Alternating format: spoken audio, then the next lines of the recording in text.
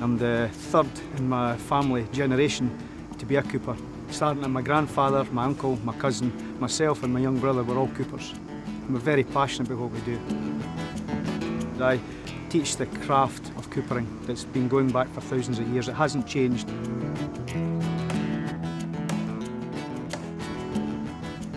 I still use tools that were used with my grandfather hundreds of years ago, going back generations.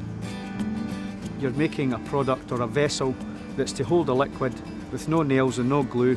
There's no machinery involved, so it's a lot of physical effort. I've been in my trade for 26 years, and my predecessors who'd been in the trade for a lot longer than I, nothing really has changed that much. What I pass on to the apprentices is care about what you do, be passionate about what you do, and it shows in your work.